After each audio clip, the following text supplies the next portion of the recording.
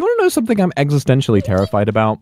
What happens if you're like Yorkin your splorky? You know, you're like flimming that flam, and then you're pulling your pud, and then you cause a wound to one's what is it, frenulum, and it snaps.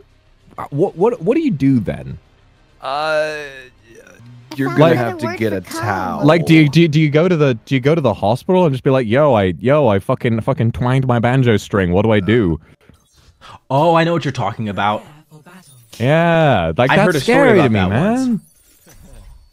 Oh wait, are we You heard talking a about the story same about it? thing? You know someone who that happened to? No, not know someone. I heard it online. But like, wait, what exactly were you talking about again? What exactly were you talking about again? You said you're doing what to your homie, and then he No, does not what? not your homie. Your homie, I guess. Yeah. But What are we doing? What? You know, like when you're straight jorking it, not necessarily at the strip club. When you're choking it? when you're in the not necessarily in the strip club. When you're straight jorking it, like that's would we just run the risk of that happening every time? It depends on how fucking crazy you're jorking it, though. You know what I mean? I mean, sometimes you go pretty crazy, you know. Like, but what if you don't know? Are you talking about you go so hard the skin like?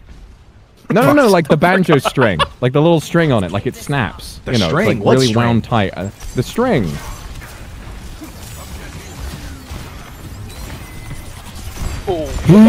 That's a I love the silence.